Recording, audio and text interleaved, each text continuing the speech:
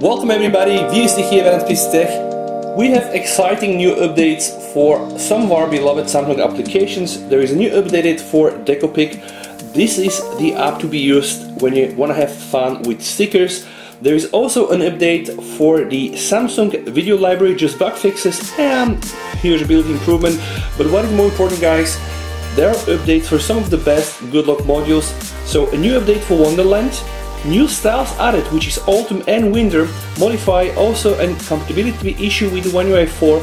Also a new update for Good Luck version 21022. Fixed system parameter with One UI 4. Then also a new update for Galaxy wearable if you are a fan of the Samsung watches. Samsung Global Go, Samsung text-to-speech. Also a new update for the sound assistant, one of the favorite models in Good Luck. Fix the volume panel, BG background error after applying 18. Okay, a new version there. Also a new version for Night Sketch now. Can't auto-update is important, but the version here is 1.1.0016. Officially supports One UI 4 for the first time. And what I want to test in this video, guys, also a new update for Home app. Now the version is 13.0019. Okay, so what I'm gonna do, guys, I'm gonna hit here the update all button. I'm gonna leave the phone here and be back with you once everything is up and running.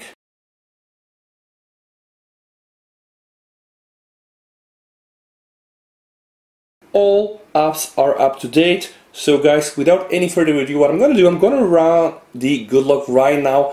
And I want to test, first thing I want to test, I'm going to go straight to Wonderland and try to see these new two styles. I'm going to hit here the start button. So, okay, one is autumn, okay, and I forgot the other one, but okay, let's just, guys, test the autumn one. So I'm just going to select here autumn. I'm going to set this also as a wallpaper on my home and lock screen. Yeah, you can just see all the leaves falling. It's just beautiful, guys. Not sure, maybe now it's a bit better. Can you just see, guys? We have these very nice leaves from the tree falling, and yeah, probably not my favorite wallpaper because it kind of messes up with my icons, but it looks kind of cool. Alright, let me just see. Also applied on the lock screen. Very, very beautiful. The other new style was the winter theme, so I'm gonna go back here and I'm going to hit here the winter and try to set this as a wallpaper. Now see, snow is falling down. It's very beautiful, guys. Really hoping to get some of the Christmas mood with this wallpaper here. See, snow is falling down. Very nice and very well crafted wallpapers. Let's now open Good Luck and now let's go to Night Sketch, because Night Sketch is working right now in One UI 4 for the first time. So we can set it to on. By the way, what is Night Sketch, guys? If you don't know, Night Sketch is a system tool that will help you capture some of the things happening with your phone. Like, for example, you can use the catcher to capture all your vibration history. Show a list of applications that made vibration. Okay, you can also choose ring mode history. So the Night Sketcher will generate a list of applications that change the ring mode. You can also use it to show an application that changed the call mode. You can also see histories of toast pop-up, delete commercial, screen wake up, setting change history. There are a lot of things that you can use Night Sketch to show you. Some of the events, really, some of the events happening with your phone. Night Sketch can capture those and show them to you, guys. But I know everybody's here for one and one thing only. So without any further ado, guys, I'm giving you the Home app. So Home app, you know, this is probably one of the best models for Good Luck. I just want to show you something. No Home app. See my recent menu, alright, the standard style. Now I put Home app on and okay, see what I did here?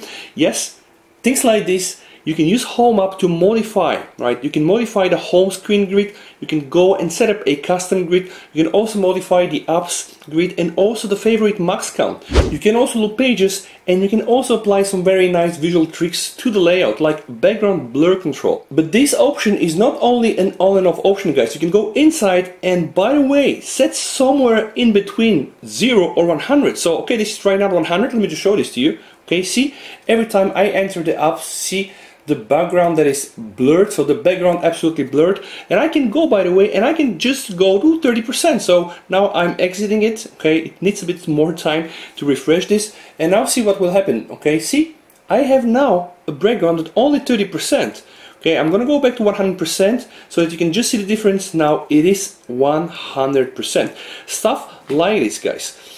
Remove most of the blur. This can also be done, and right now you see no blur at all. I mean, it's just more smooth experience if you want to go for this. And that's what you can do with the home app. Background color control. Control the color applied when entering apps. Also, guys, you can also go and set up a custom color.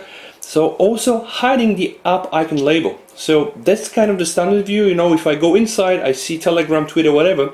But if I select this option, guys, hide app icon label, boom. Very nice, very clean look. And yeah, you need to know your icons. So home screen, a lot of modifications. Then we have the Popup Folder. Folders open in a pop-up style. I pretty much have the standard one. Let me just show you guys. Opening, right, closing. You can just see what happens. But if I go here and if I select this one, and I can go and choose the black one. So, whoop, see? It is a bit different already. And by the way, this can help you. In that case, like I'm using right now a very bright white, almost like wallpaper, I can select here a different pop-up style for my folders so that, you know, all the icons inside are very, very visible. I can go like this, and then it's gonna be green, or I can decide to go like this. And this is, guys, one of the beauties we have in the One UI 4. And in One UI in general, you could do a lot of things there. Also, folder title suggestions. Suggest the best folder using the machine learning, right? So now every time, guys, let's say I have enabled this one, and I'm gonna go like in group, for example, clock with the good luck, and now, boom. See here, I'm already getting suggestions from, you know, machine learning. Like the phone is using the machine learning to try to suggest me something. Productivity, accessories, which I think is pretty relevant for what we have here. Okay, so this is kind of like the folder suggestion, and then you can back up and restore your layout, which I think is also very important. And then you have the share manager. You know that a lot of focus has been put on sharing in Android 12, and now with the share manager you guys can select the different applications. So select apps menu has been moved to be editable in the share panel, right? And you can either hide it or show it, right? And you can also just show different applications, and there are really plenty of things there. I even don't want to get me started. And then we have the task changer. Honestly, guys, for me, task changer is perhaps the best feature. Because right now, guys, we have the list option, which is pretty much the standard one, okay? But we can go and use the grid option, which is, yeah, some people prefer it like this. And then there is the mini mode. See here what happens, guys. Isn't it nice? See, no mini mode, okay? Or mini mode, to be very much used with one hand. Okay, then we have the stack. Okay, stack, now we have the big stack. We have stack also in a mini mode version, which is, yep, again, if you want to use the phone in one hand, that's probably your best choice.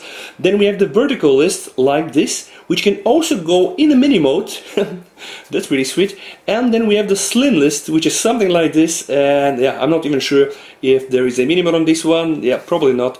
But you see, all of this is really nicely animated, guys. So I'm usually going here for the stack one. I do prefer it. I don't use the mini mode. You can also center the currently running app, and you can also show the app label. See here, guys, we're gonna have home app, we're gonna have Telegram, good luck. If I remove this app label, I will have only the icons. So this is here very interesting. And also, guys, search bar. Right now, every time I do like this, I go in the recent menu, I have the search bar, but I can just click like this and boom, very clean look. Also, guys, the recommended apps, if I go like this here, we have the recommended apps. If I remove them and I do like this, we get even a more cleanish look, guys. So recommended apps, you have all the recommended apps like this. This is the standard option. If I remove this, boom, no recommended apps.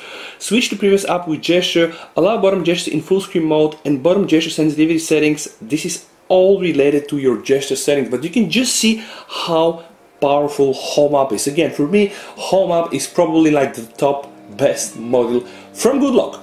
And guys, that was it for this video. I really hope you have liked the video. If that's the case, don't forget to like it, subscribe to the channel, guys. Please, you and your family stay safe until we meet in one of the next videos. And with that said, VST over and bye.